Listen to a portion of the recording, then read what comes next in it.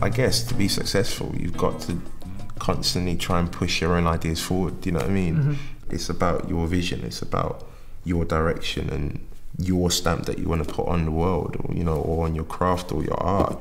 And that's my mission more than anything else. You know, I guess it's similar for yourself. Right? Totally. You know, I was busy looking at sort of Henri Cartier-Bresson, who's the god of street photography, and sort of, you know, wanting to capture people jumping over puddles and things like that. And then you realise he's got the best jumping over puddle picture. There it is. Yeah. So why bother? I mean, I became very interested in the ideas of time, and this idea of modernism's kind of nostalgia for the future. So this kind of projection from then into our time now, this kind of idea of this is how we would be living. Do you imagine that when you see these buildings, they're like failed buildings?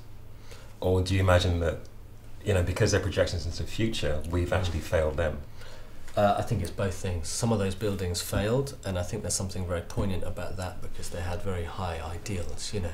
And then in some respects we failed some of those buildings by not either looking after them or not really just being, you know, those people were kind of way ahead in some ways. And, you know, maybe some of that stuff, especially the architecture, I think is being revitalised now. You know, people are able to build with concrete in that way. You know, Zaha Hadid or something would be somebody that has really picked up the baton in many ways. But yeah, I think it's both. There have been moments over the last 8 years where I've thought, man, if I packed this in, what would I do? Do you find that spurs you on? Yeah. Right. Yeah, because the absence of the absence of a plan B.